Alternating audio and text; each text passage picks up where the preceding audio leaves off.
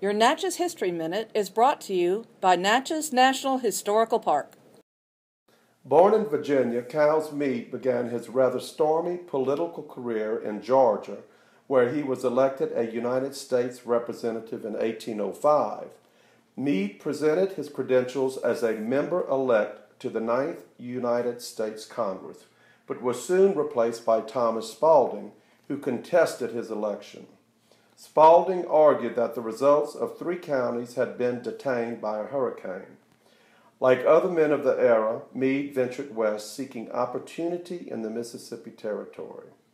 In January of 1806, Thomas Jefferson appointed him territorial secretary, and during the absence of territorial governor Robert Williams, Mead served a brief tenure as acting governor.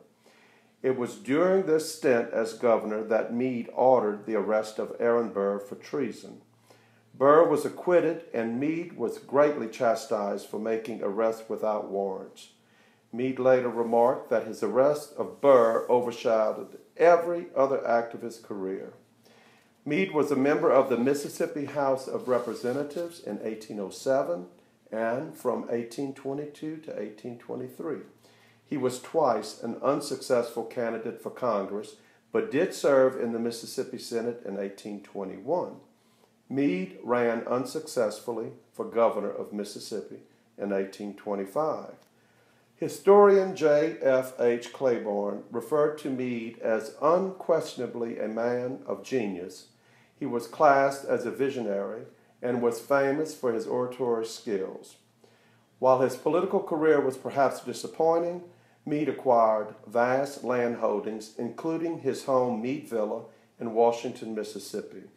Mead died on his plantation, Greenwood, in Hinds County, Mississippi, and was buried on his estate.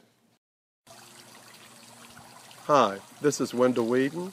Steve Cook and I have purchased Mead Villa and in the process of a total restoration. This has been your Natchez History Minute.